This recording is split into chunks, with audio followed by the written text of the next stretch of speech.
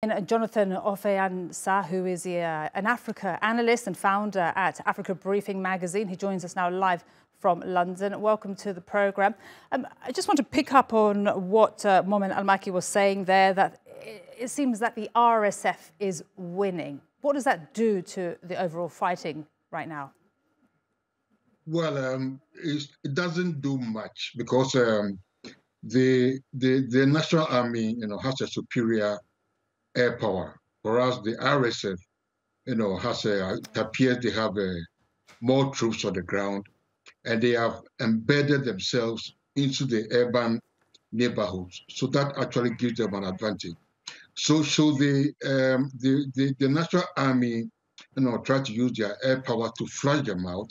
They are bound to be some collateral damage, and by collateral damage, I mean a lot of civilian casualties. So that sort of gives them the RSF an edge. And again, last Saturday or Sunday, they captured the Central Police Reserve depot and just raided their arms and vehicles and all that.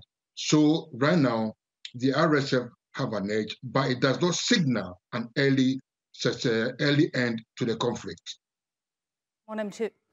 So, do you envisage at all a full state collapse if things continue the way they are?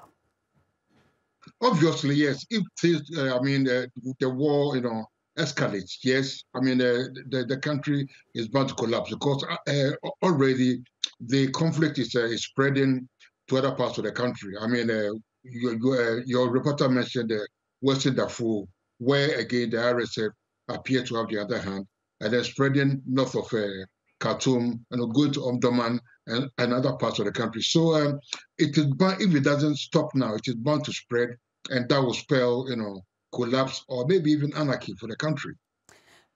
Jonathan, who's there to stop that possibility? Because it seems, I don't know, correct me if I'm wrong, that the US and also Saudi Arabia have maybe thrown in the towel when it comes to peace talks. Is that right? It appears the two countries have thrown the towel. But then, look, all hope is not lost because both sides are backed by other. Look, the UAE, backs the RSF, and also it's a bit partial towards the National Army. So we have the UAE, you have Saudi Arabia, we have Egypt, and also we have the IGAD, the regional body IGAD, the intergovernmental body or the Intergovernmental Authority on Development, and also we have the AU.